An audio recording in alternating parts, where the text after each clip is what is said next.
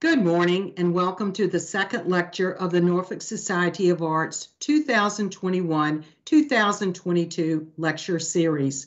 My name is Alice Koziel and it's my pleasure to serve as president of NSA.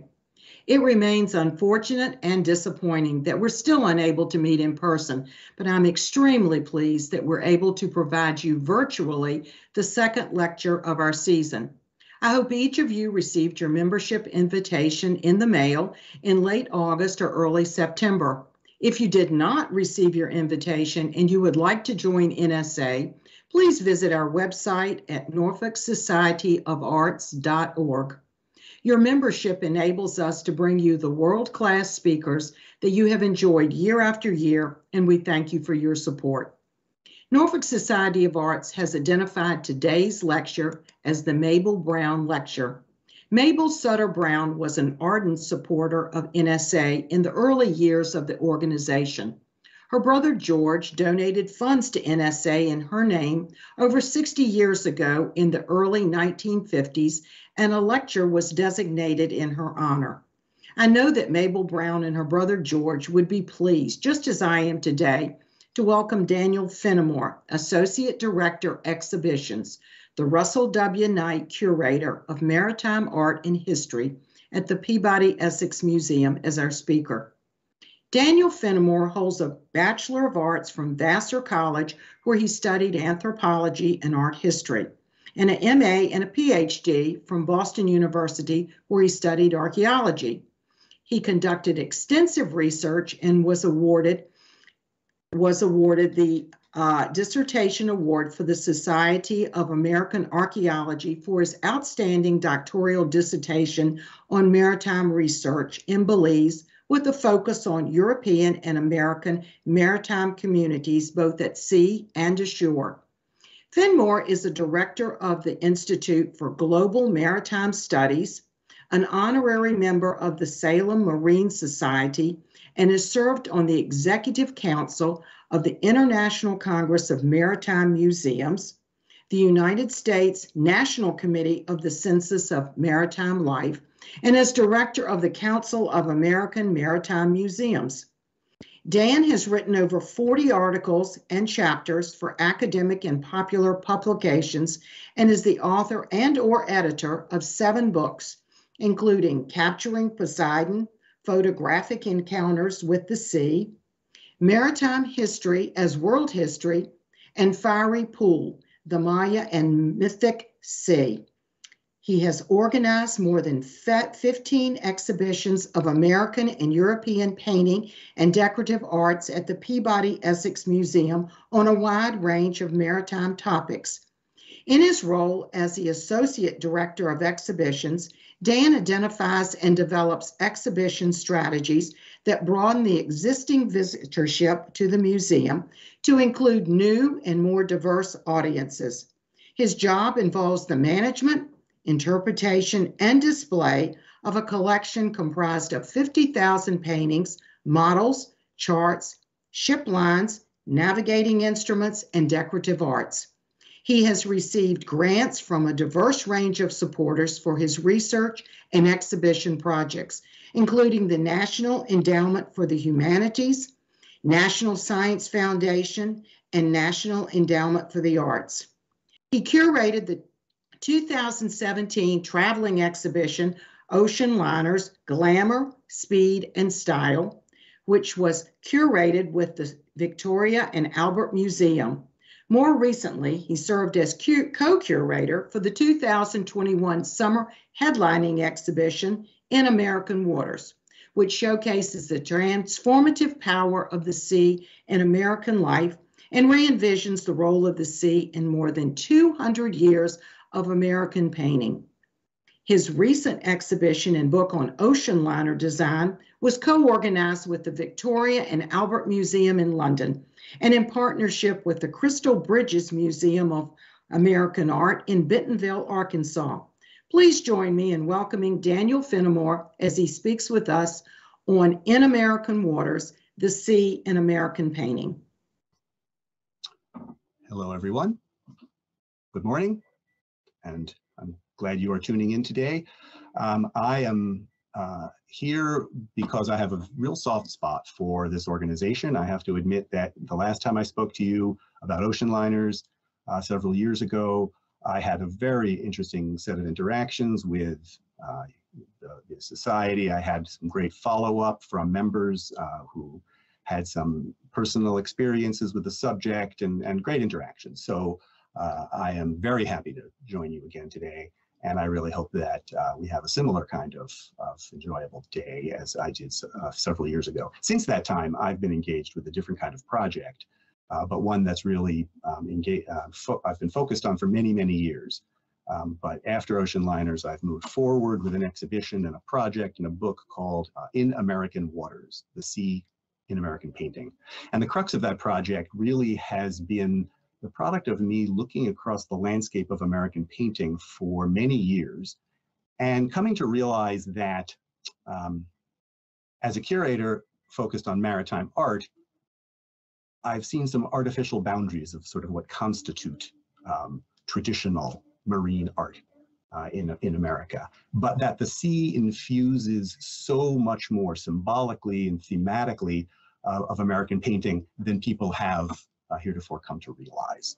And so casting the net more widely, I have looked at the range of American painting from colonial times to the present and have found so much more of the sea represented in American art than people have come to realize. I should say that this project is a cooperative one between my museum, the Peabody Essex Museum, and the Crystal Bridges Museum of American Art in Bentonville, Arkansas. And my colleague there, who arrived and found a collection, a broad-based collection of American painting that was not arranged to emphasize sea maritime themes, as mine has been, she found it everywhere as well. This was Austin Bailey. And so it's been a wonderful project. I think you'll probably enjoy it as much as I have to see that. The sea really does appear in so many works. With that, I think maybe I'll jump right in to the project, and we'll take a look at a very unconventional approach to interpreting the sea in American painting. So my project is culminated in an exhibition of 90 paintings, which, as we speak, is being installed at the Crystal Bridges Museum in Bentonville, Arkansas. But if you can't make it to Bentonville until before February, when it comes down, you can enjoy the book that we have created for this, and which you'll have to excuse me for shamelessly promoting. But let's delve right in. To start with, we are looking at a painting that, in my view, encompasses a lot of what our new definition of the sea really addresses. It is a firsthand experience of the ocean. Someone, you, the artist, myself, standing at the edge of the sea, looking out. It is not a painting that is defined by time, by a place, by geography, by a particular maritime activity. So many maritime art projects are defined or organized by the kinds of industrial activity that we see at sea, or by the region in which the artists worked. But this is a timeless picture. It is the human personal interaction with the sea. It's by William Trost Richards, and it's somebody who spent his entire lifetime sort of set up on the beach, watching the waves crest and painting them in a very realistic fashion.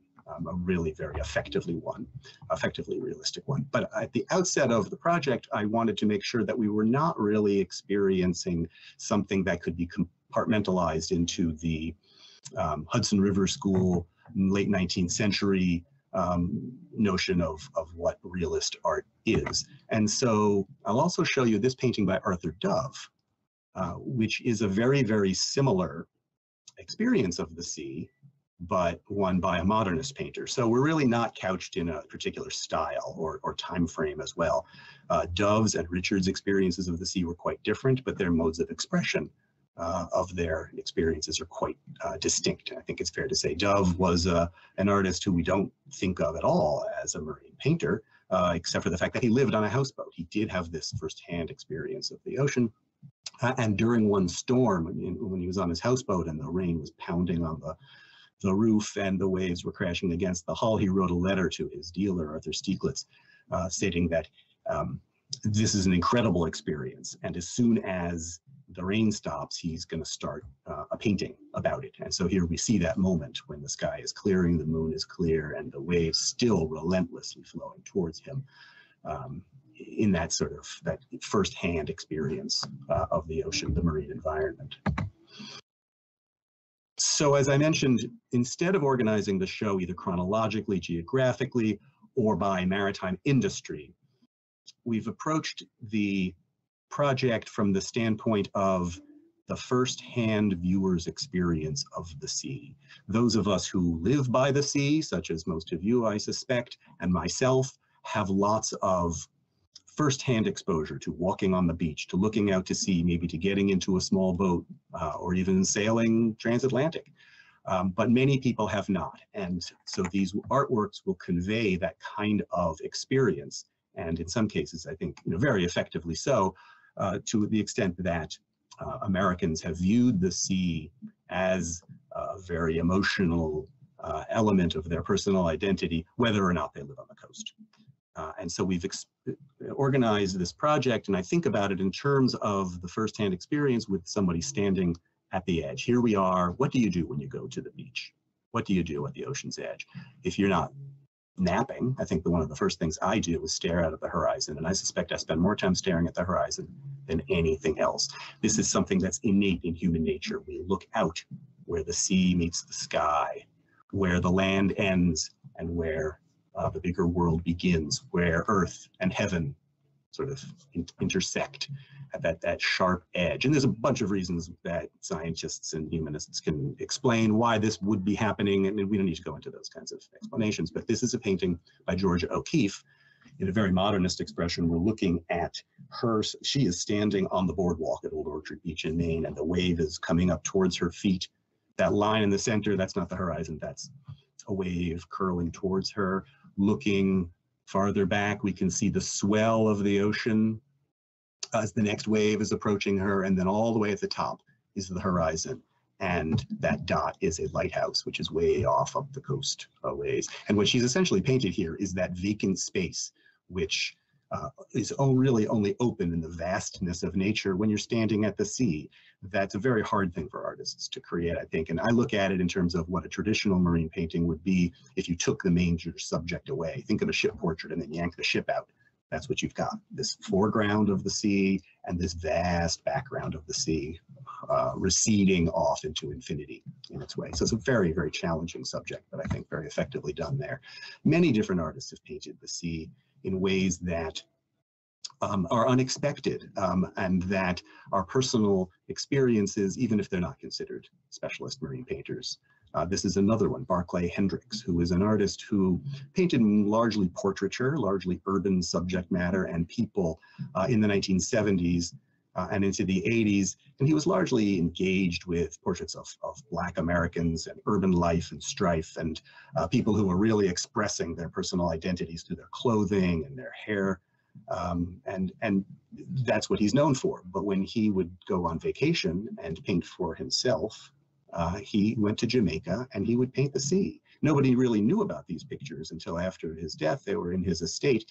He painted several pictures, quite a few, of just this relentlessly sharp horizon looking outwards at it. And it's such a really kind of amazing thing to think that this is how he found solace and interest in nature when he was stepping away from all of that which occupied his mind during the rest of his career. I love this painting also because it really challenges our notions of the sort of relentless horizontality of the beach and of the ocean, where there's that horizon line cutting through. He's chosen to give it to us in this round in a tendu format, and I think he's done that to be playful. My art historical colleagues would tell you that is emulating the field of human vision. We can basically see in this round vision. So this is replicating his view of the sea, which may well be true. As a maritime historian, I can tell you that it looks to me an awful lot like a porthole. Getting back to William Tross Richards just very quickly, because there are very few artists who we've really engaged with on multiple levels, multiple paintings. I won't show you many today, but Richards is one who spent so much of his career painting the sea. This is a much more somber work than the first one we looked at. It's called Old Ocean's Gray and Melancholy Waste. And that sort of sets the mood, I think, for what he really wanted people to experience in this painting.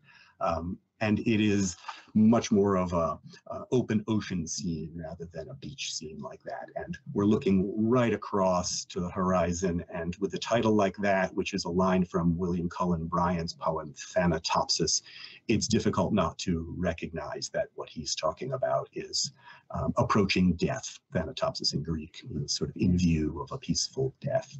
But instead of just making it a depressing view, we look all the way out towards the edge of the horizon. There is that bright, shining white line, which is just before the edge where where the sea meets heaven.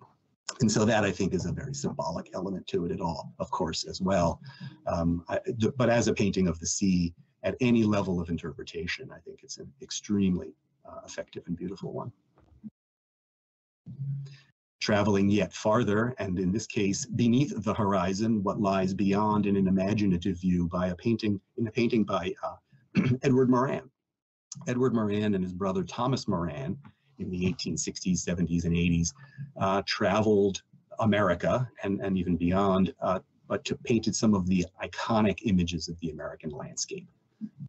And some of Thomas Moran's paintings of Monument Valley and of the Grand Canyon of the Yellowstone and so on in the American West are some of the most iconic images and famous images of the American West.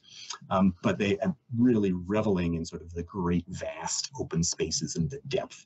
Edward Moran, his brother who painted this, was also engaged in seascapes, but this is really a one-off. This is really a unique painting for Edward Moran and also for anyone at the time, because in the 1860s, we really had no idea. People didn't know what the deep ocean looked like. This is an era just before the real scientific oceanographic projects yielded scientific studies of the anemone and the corals and the seaweeds and things that you see here, which he has placed sort of in life, envisioning what it would have looked like in a landscape, I think it's fair to say, that emulates that depth perspective and grandiosity of some of those Western views. But it's one that he had to compose strictly from his imagination in order to envision what the sea looked like, that whole, 3/5 of the world that we are unable to see by standing on the shore.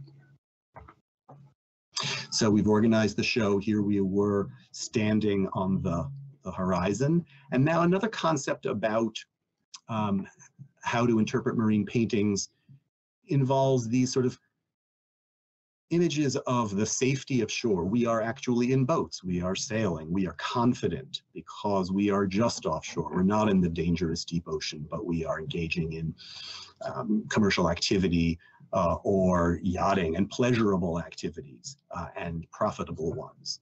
So these are sort of with the safety of the coastal views. And this is a painting by Frank Benson of his daughters.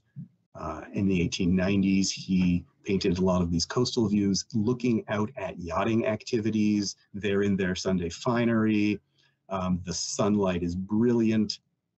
They're just reveling in a happy day at the seashore, which of course in New England there are so few of.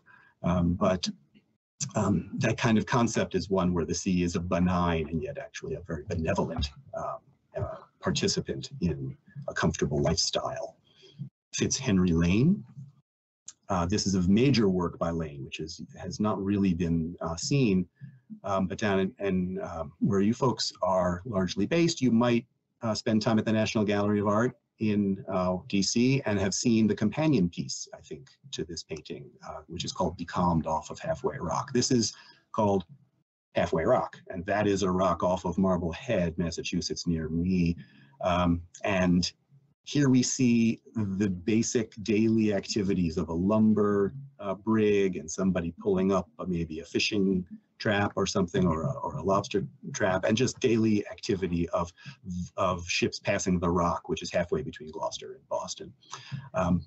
it's interesting to think about a painting like this. We look at it in terms of its authenticity and its realism. And those of us who live near this rock know what it looks like. And that cleft to the right is very authentic, although the beacon was washed away many, many years ago. And people think about Lane as painting these realistic views. Lane got into boats and he would paddle around and he would sail around the subjects that he wanted to paint. But there's a very interesting conversation that goes on around marine art and this notion of what constitutes authenticity and what constitutes real marine art.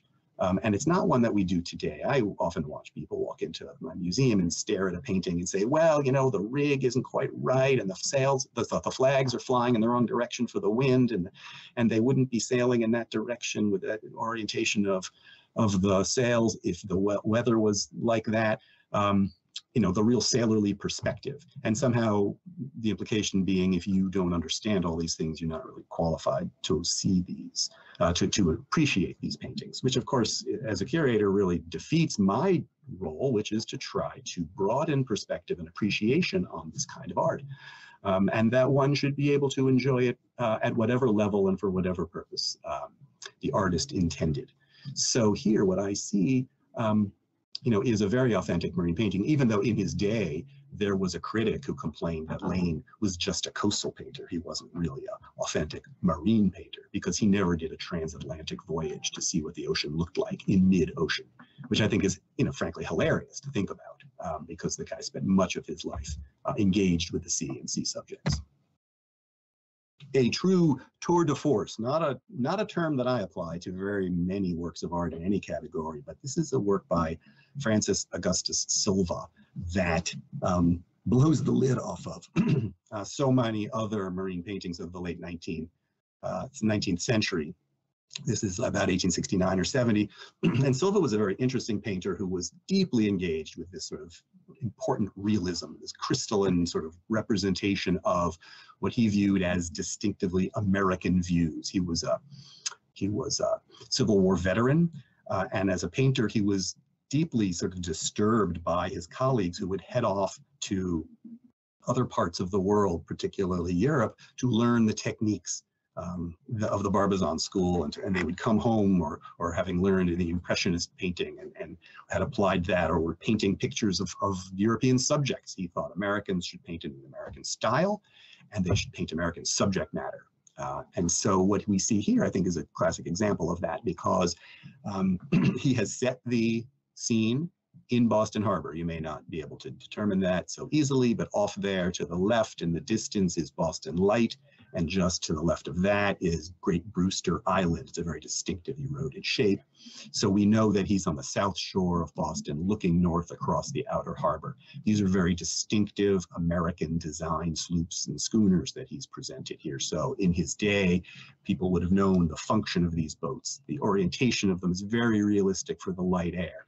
But over that very, very studied level of detail, or rather behind it, he has laid in an incredibly ephemeral moment where the sky has just sort of rippled with this chromatic radiance and this rotation through the spectrum from the blue to the pink to the purple and then back again. And so that, as we all know, appears in the sky for just 5-10 seconds, and just in time for you to say to somebody, "Oh, take a look," you know, and it's changed because that is such an ephemeral scene. So for him to be able to overlay that aspect of nature and the American coastline with a very distinctive detail of the specificity of these ships was something I think that he really excelled in his craft. And let's look very closely at some of his sketches, because many of them survive.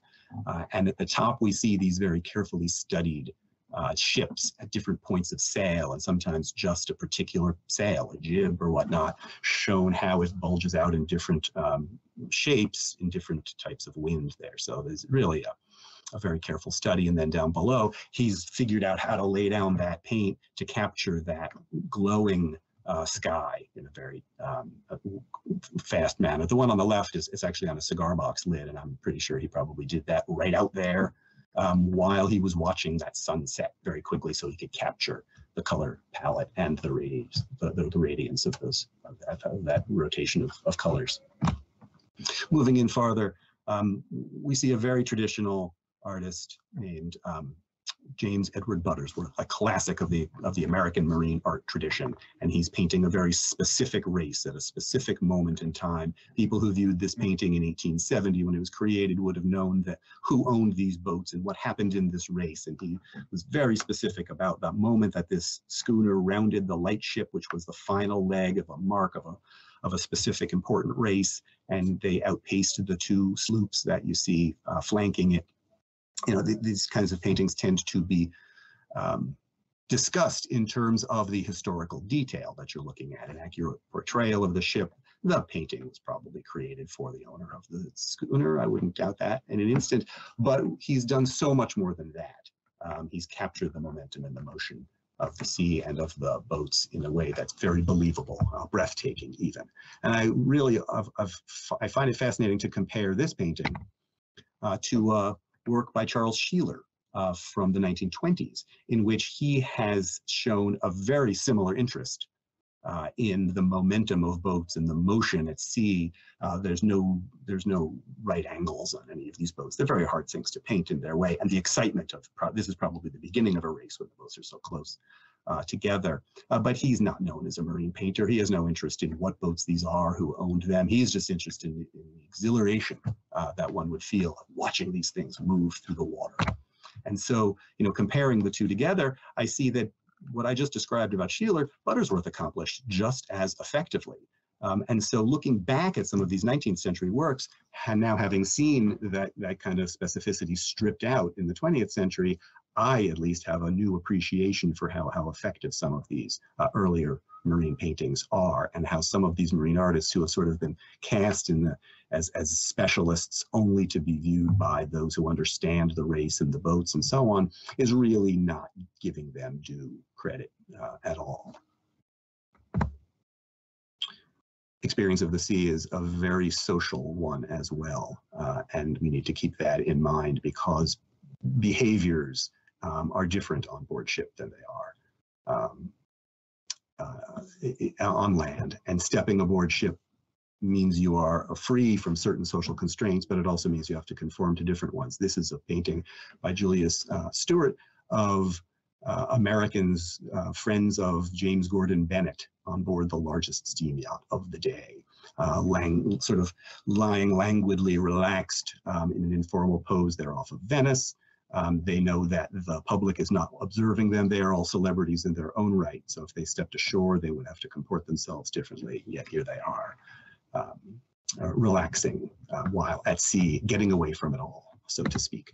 And it isn't strictly an upper class kind of phenomenon. This is also a painting by Julius Brutus Stearns from about 1870, in which a bunch of folks clearly have sort of chartered a small catboat for the day to go fishing.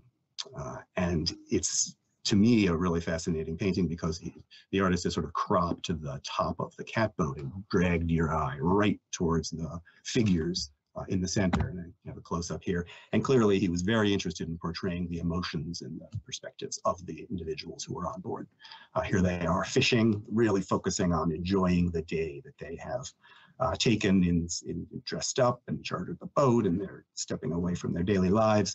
On the left, you see what I presume to be the guy who owns the boat. You can't see what he's thinking because his face is turned away, but you can tell what the person all the way to the right is thinking, who is obviously not enjoying the day quite as much as everyone else, because he appears to be seasick in that sort of pallid face.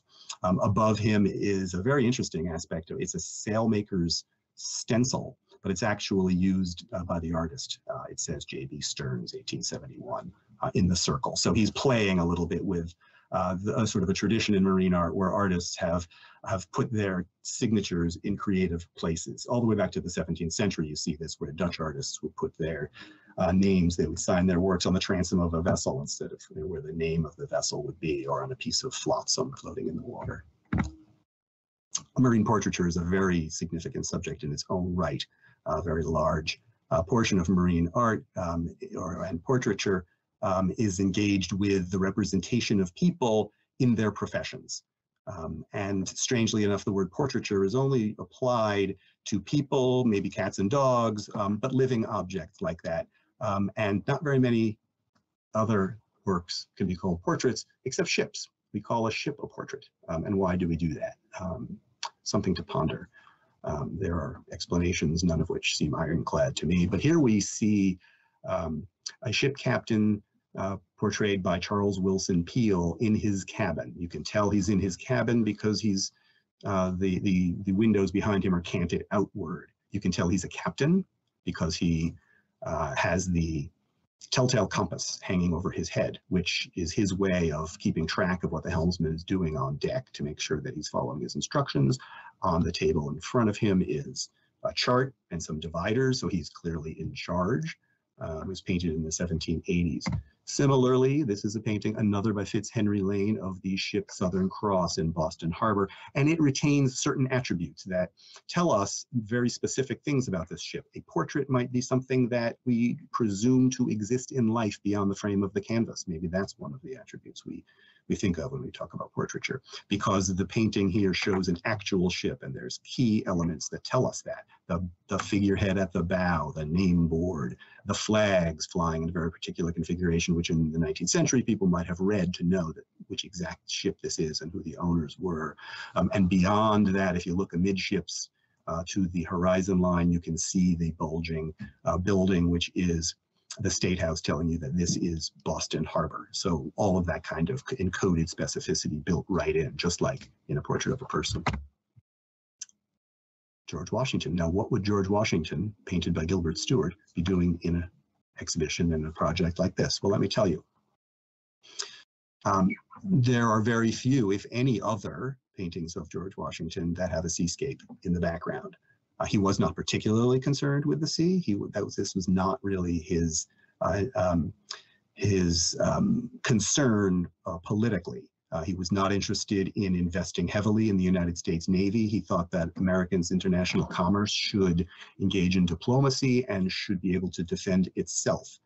There were the experiment of early America, federal period, with whether we needed a navy at all, and that became quickly apparent that we did. But in the 1790s, it was still somewhat of an open question. Now, this painting has the seascape in the background for a very significant reason, and that is that it was painted as a gift for Alexander Hamilton, who was indeed very interested in international affairs and maritime activity and naval presence at sea. He was born in the Caribbean. He had a much more international perspective, perhaps, than Washington did.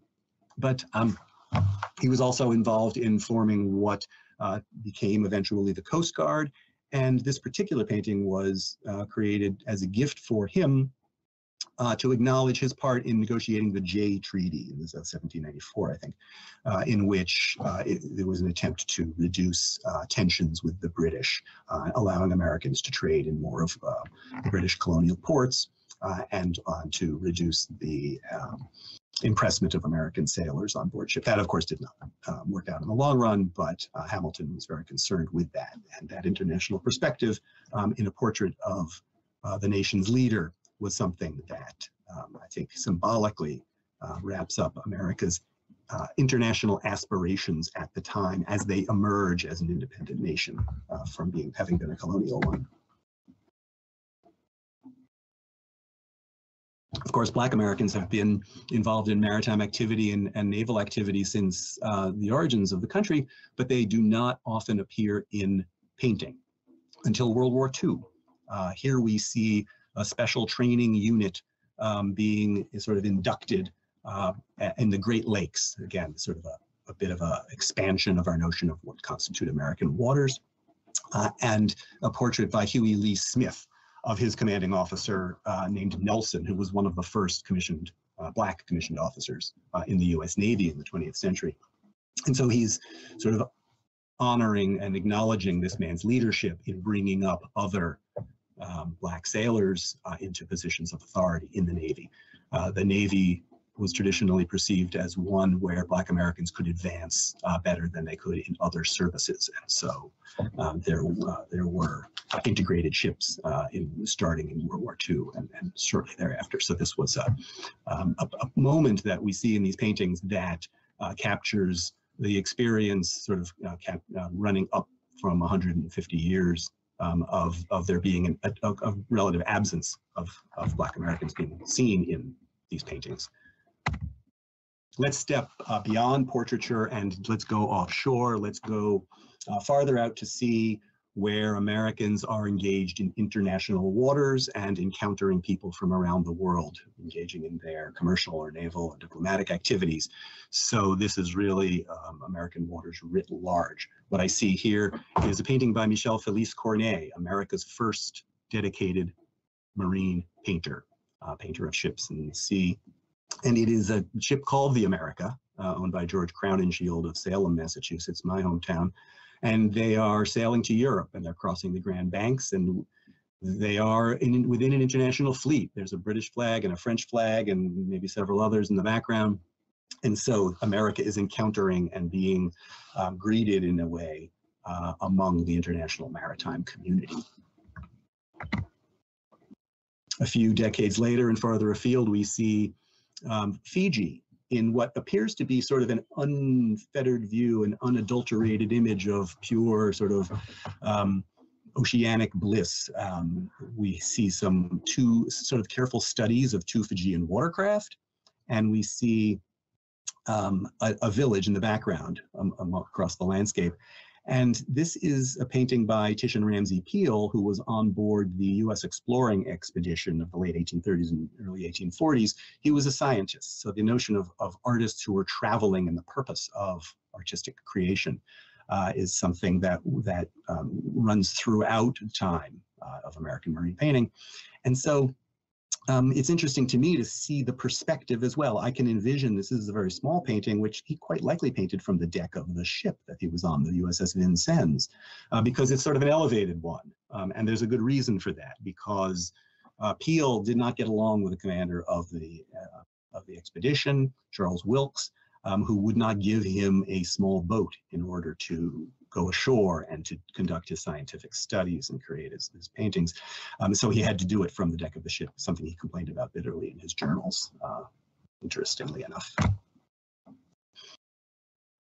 John Bertoncini, an artist who I'd be surprised if many of you have heard of. There's probably 8, 10, or 12 of his paintings that I'm familiar with. He was a whaling captain out of San Francisco who apparently was also considered to be an inveterate painter. Other crew members on his ship said that if he ran out of the paint that he brought with him on the voyage, he would steal the ship's paint in order to keep working. And what those ships would do in the 1890s out of San Francisco on these whaling voyages, they would head up through the Bering Straits. They would go over the top of Alaska, deep, deep into the Arctic waters, over the Yukon, and then freeze themselves in intentionally so that in the springtime, when the ice broke up, they would be there when the right whales, I believe, would rise and start to feed, and that they could hunt the right whales there. That was only successful for about 3 or 4 years, and then they hunted out those whales. But I think looking at this painting, we see that kind of activity in some, because he's there for a very long period of time in the Arctic winter, waiting for the ice to break up. The ships are there as a community. I see this painting, I sort of read it as if it's a sea chart, right, with big empty white spaces in between little activity areas. We've got the ships themselves that are frozen in the lower right. You can see a block of ice that's being transported by a dog sled so that they could melt it for their fresh drinking water. All the way off to the right of the painting, you can see people are skiing. They're passing the time, waiting for the ice to melt, so they're skiing down that hill. In the foreground, even, there's some sporting activities. On the right, it's some kind of football or soccer. I'm not sure exactly what's going on, but on the left, it's clearly baseball. And a painting of baseball in the 1890s is actually a pretty rare event. Bertoncini actually talked about playing baseball, what he said, at 50 degrees below zero in fur uniforms. So they were pretty dedicated to finding ways to pass the time. Bertoncini's career ended, however, as a whaling captain when he ignored the instructions from the harbor pilot in Nome, Alaska, and hit a rock and sank the ship that had the entire season's harvest of whale oil on it. And he was instantly fired and was never given command again, so I understand. Other types of voyages of Americans, broadening our conversation here, involve the methods by which many Americans arrived in North America, our immigration stories, so to speak, our stories of colonization. In this case, Middle Passage slavery, which is a subject that I think does not exist in American art very frequently. No slave ship owner ever hired an artist to paint a portrait of his ship, for instance, that I'm aware of. And so finding paintings to represent this important facet of how so many Americans' sort of ancestral association with the sea has been challenging. But this is a very interesting one by an artist named Clement Drew, a Boston painter, because it's the only sort of symbolic image that I've ever seen of his. I've seen 20, 30, 40 of his paintings, and they are all decorative in nature. Sea, waves crashing against lighthouses and so on. Ships rounding rocky promontories, but this is the ship Abolition rescuing the crew of the ship Colonization, which is on the rocks there to your left. So this is his very sort of political statement about whether freed, slaved people should be returned to Africa, recolonized, so to speak, or whether they should become American citizens. And apparently, this is the only painting that we can use to recognize this fact, but Drew was an ardent abolitionist. Would we have ever known this if this painting hadn't survived? No, absolutely not. It's really interesting that this thing has survived. And here's a close-up of it in the foreground. You can see this barrel of New England rum floating, which is sort of identifying New England's culpability in the enslavement of people in the Caribbean. And then farther in the background, we see Boston Light and Boston Harbor and the city farther in the background there. Another major method of arrival in the country and origin stories that so many Americans can relate to is that of immigration and travel on board steamships, often in steerage class. And this is a painting by Teresa Bernstein, which is pretty much of that subject. And again, a very unusual subject to find in paint. She was herself an immigrant from Poland as an infant, and this was painted in the 1920s, where we see what appear to be Eastern European passengers wearing, I say that because of the clothing that they seem to be wearing, standing on the deck, probably in nice weather, and they are there's some tension in the air. There's little communities of people talking, but you're also seeing people looking out pensively, no doubt wondering what the world holds for them upon their arrival in their new place of abode. Other kinds of voyages, again, looking at artists who were actually traveling with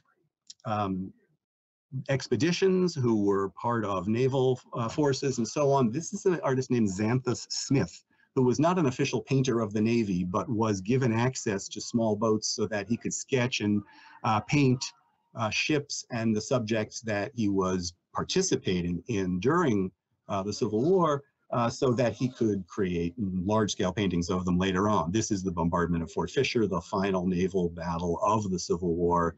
The fort on the left, the Monitor-class vessels in the center. These, of course, are the interesting, strange technological and developments that the Civil War had wrought for naval purposes.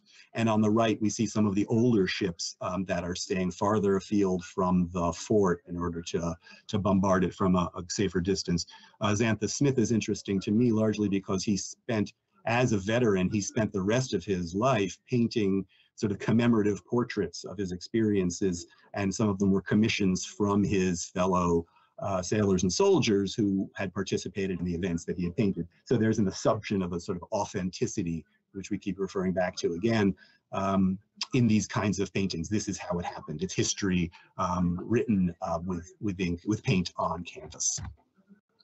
That's not a 19th century phenomenon. This is Thomas Hart Benton. He was a World War I official Navy artist. By World War II, he was still painting the subject matter, not as an official artist, but he chose a very unconventional subject here.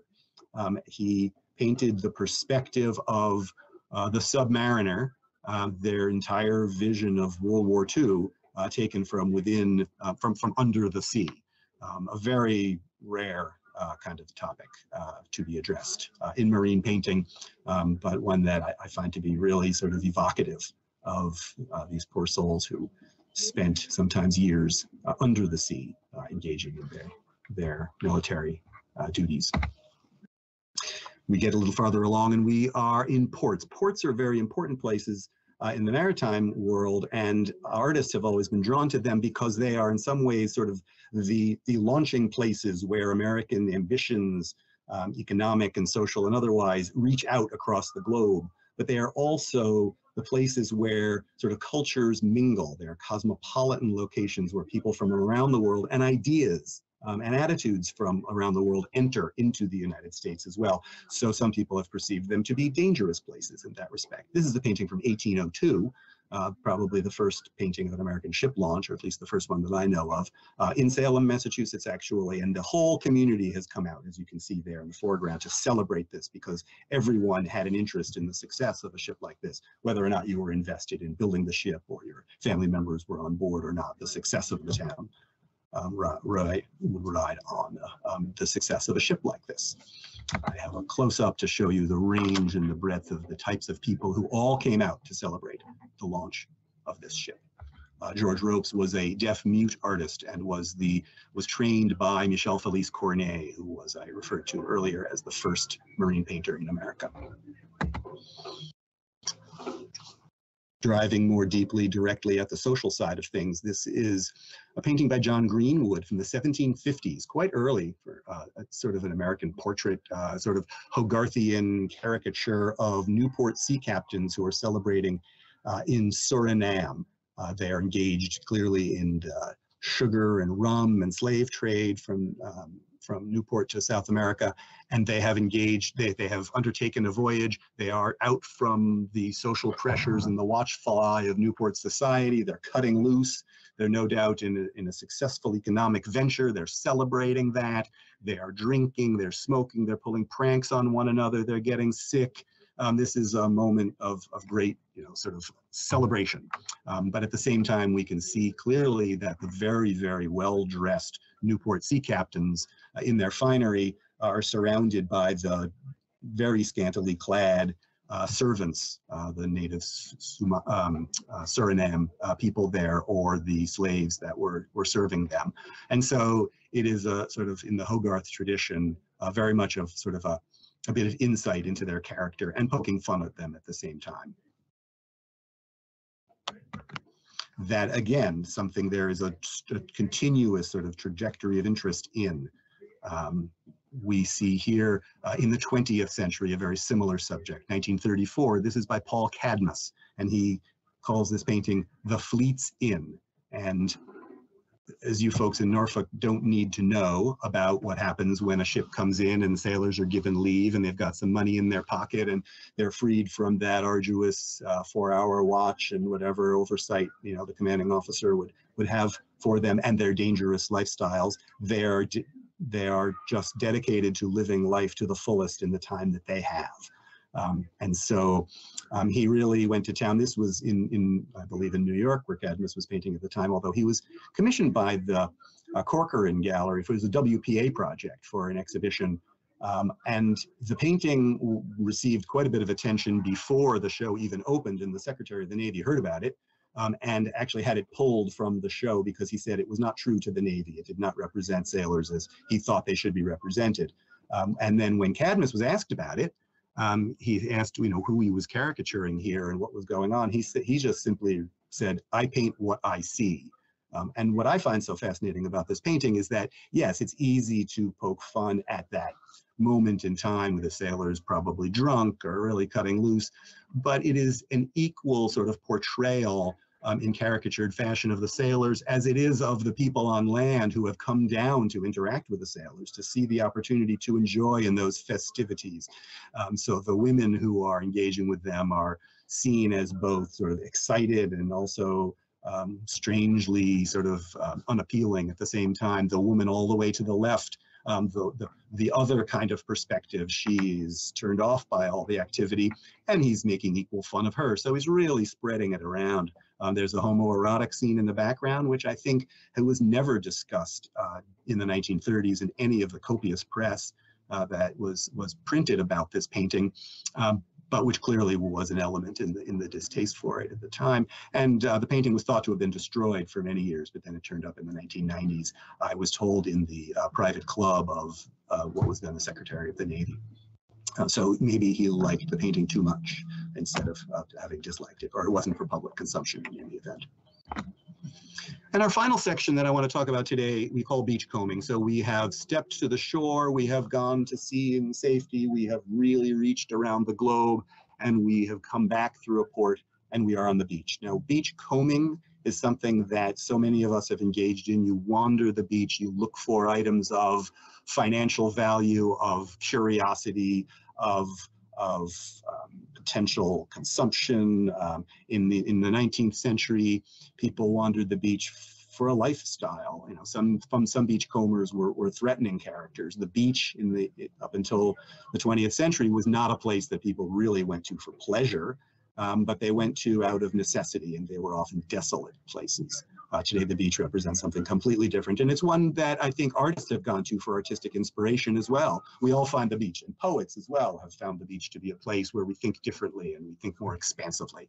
This is a painting by Kate Walkingstick, and she is a Native American artist of Cherokee descent, I think, who is mostly engaged in her entire career with more abstract paintings, but her entire life has been spent, she's gone to the coast of New Hampshire for her summers, and only late in life did she decide to try to paint seascapes, and this is one of those that she created quite successfully. It's not a deeply seated sort of historical view at all. It's Newcastle Island near Portsmouth.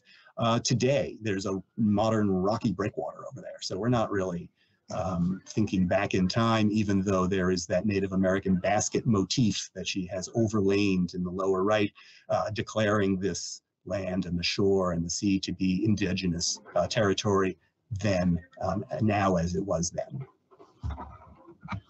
One of my favorite paintings in the show, and I'm very pleased to say that I refrained from saying that for so many of the other paintings I've shown.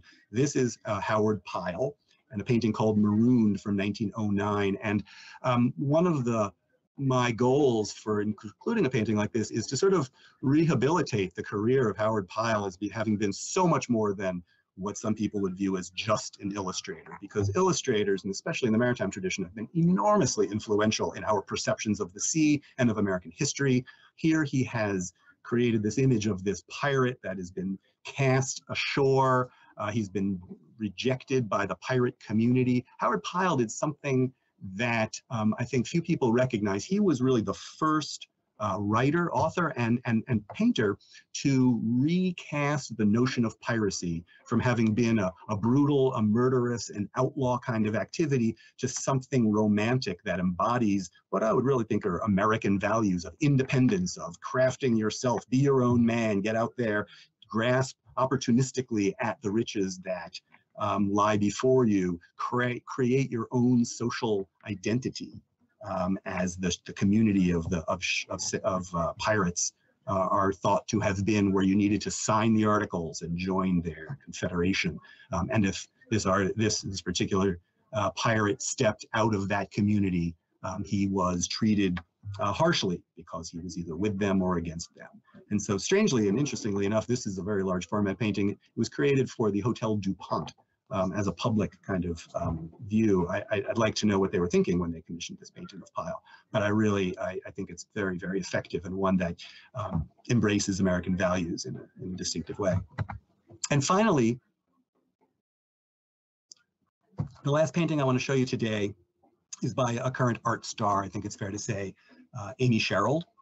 And Amy Sherald painted the portrait of Michelle Obama, which is currently on tour with Kehinde Wiley's portrait of Barack Obama, traveling the country. This is a monumental work. It's about 10 feet high. And what she's created is something that I believe is visually very compelling.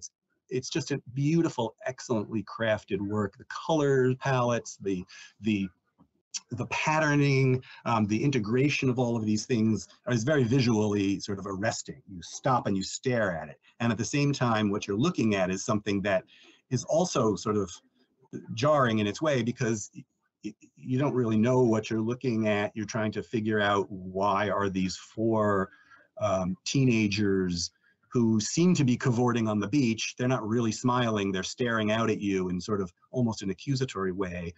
They're wondering, you're wondering, what are they thinking? Amy Sherrill describes the works in this series of her paintings as sort of painting subjects that we all see every day in real life, but we don't see in art museums, like Black people at the beach. So she's sort of crafting this notion of something that she knows will demand our attention, and we will call out in some fashion as being different, but which also is something quite natural that we see every day, and causing us to reflect upon that kind of scene. So, to that effect, I think it's fascinating to see how, for her, the beach as a place of recreation is also a great opportunity for her to express certain American values, this particular moment of time when we are all struggling and talking about these kinds of issues. And so on that note, I think maybe I will wrap it up for the moment, and I look forward to questions that you will have.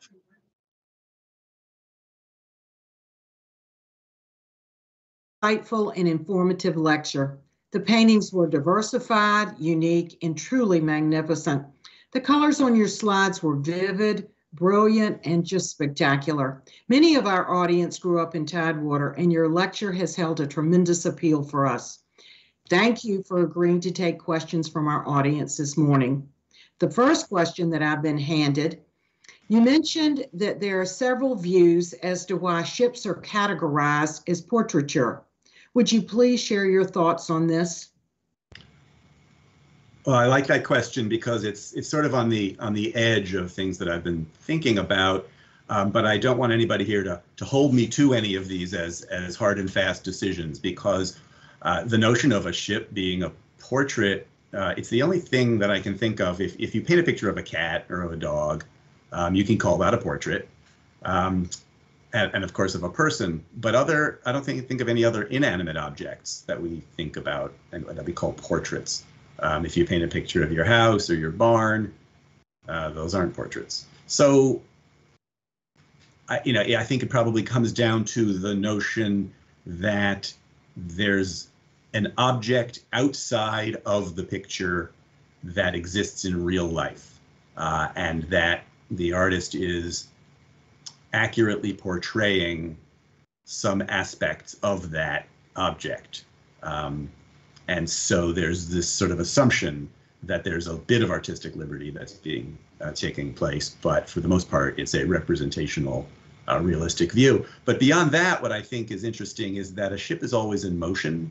So a ship in some ways is alive. It's the artist freezes it, but when the artist is creating a picture of a ship, the ship is rocking in the water. And so it's thought of as an animate object in that regard. And so I like to think along those lines in terms of it being, you have a figurehead and you're breathing life into this ship in a certain fashion. So that's where my mind goes in that direction. Thank you, Dan. We've got another question. How does the American tradition of depicting the sea differ from that of other countries? There is something, I think, that is clearly aspirational about American representation on the sea, that is expansive in its way. Americans engaged in activities overseas, in the distant, climes of where Americans have sailed their ships.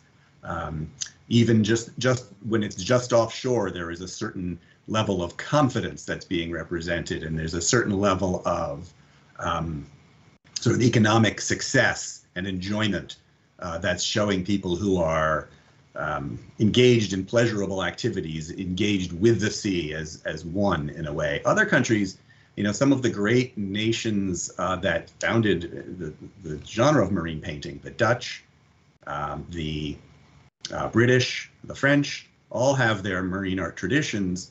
The Dutch, some of the earliest paintings of the sea are of shipwrecks, and they are sort of symbolic representations that one could read about the voyage of life and so on, and they are moralizing tales in their way. One of the things I hadn't fully appreciated until we started this project is that there are greatly fewer representations of American ships in danger and shipwrecks than there are of European paintings of the subject. Americans don't like shipwrecks as much. I was somewhat disappointed because I wanted to include some great shipwrecks, and we do have a couple of hints at that subject, but nothing like the Dutch, who clearly viewed the threat of the sea as a far more prominent element in their paintings.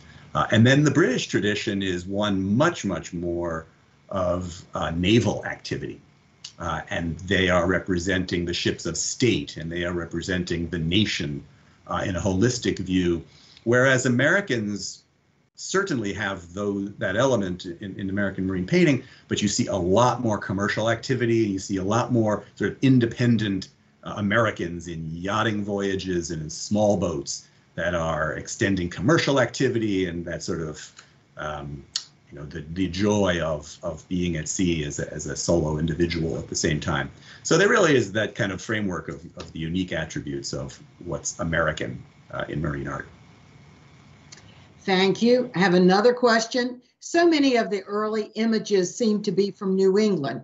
Were these artists familiar with the work of each other?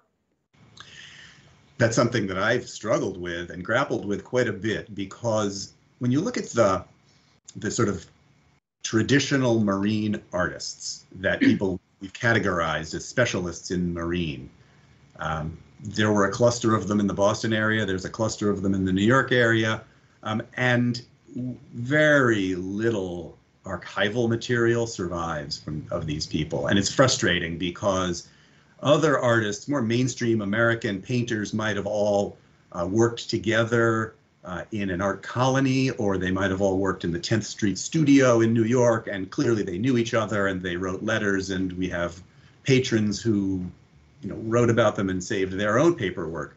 But some of these painters who worked the waterfront and painted images specifically for the ship owners, there's very little, and sometimes just about zero, archival material. But when you look at them stylistically, clearly they knew what their compatriots were up to. So we're at that level of research, unfortunately, just looking at visual elements that can connect to a large extent. And then in Boston in particular, you get a very strong marine art tradition. And so some of them worked in the lithography studios at Pendleton's lithographers, and they got to know each other. Fitzhenry Lane saw what his Robert Salmon, half a generation older than he, was up to, and riffed on his work. And then some of the later Boston artists, we assume, were doing the same thing. But there's so little evidence. And I'm plodding away, and I really do, I've made some headway with some of these researchers. In some of this research, and the internet has been enormously successful and helpful to me. Even today, new documents being loaded into people's archives and libraries, and so I will check the same names, every few months to see if something has turned up, hoping for the mother lode of the Diary of James Edward Buttersworth or something like that. So keep your fingers crossed, everyone. And one last question. Where did the 37 lenders of paintings to this exhibition primarily come from? They were all around the United States. We had loans that came from New York and Washington and Virginia, North Carolina, as far as California. And so across the United States, a number of them, I mentioned at the beginning that a number of these paintings, the core of the show was from the Peabody Essex Museum where I work, and from the Crystal Bridges Museum in Arkansas. Strangely enough, we found that there is this core group of paintings that are deeply infused with marine themes in a place where no one would really expect them to turn up. So one of the challenges that I'm also really trying to overcome as a curator of marine art is to overcome the assumption that one has to live on the coast to enjoy maritime painting. It simply isn't the case, and marine art generally. I was told after we had opened the Ocean Liners exhibition, I was talking to the head of marketing for a major cruise line down in Miami. He said after Miami itself, the #1 market for the cruise company was Denver, Colorado. So looking for these things in out of context, I think, is really the important thing, and breaking people's assumptions about where should we find these paintings, who is of interest. You know, I know the Phoenix Art Museum has several very interesting marine paintings, for instance. So they do appear all over, and many of the artists were from New England. Many of them were European immigrants who then came to New England and then traveled outward across the US. So that there is a strong New England connection, but then it does infuse the rest of the country, and that's where a lot of these works landed. Again, thank you, Dan. We cannot extend our appreciation anymore. It's just spectacular what you have offered us today. The Norfolk Society of Arts Board does regret that we're unable to personally host you in Norfolk, but we do so appreciate the coordination it is required on your part to present your lecture today to us virtually. I'm happy to share with our viewers that Dan's lecture will remain on our NSA website through our 2021-2022 season. Our next lecture will be held on Wednesday, November the 17th at 11 a.m. We feel fortunate to welcome Scott Rothkopf, Senior Deputy Director, and Nancy and Steve Crown Family Chief Curator from the Whitney Museum of American Art. Scott will speak with us on Jasper John's Mind Mirror. Please remember that you can always find the most current information about our upcoming lectures on our website, norfolksocietyofarts.org. Again, thank you for attending our lecture today. Be safe, stay well, and all the best to each of you.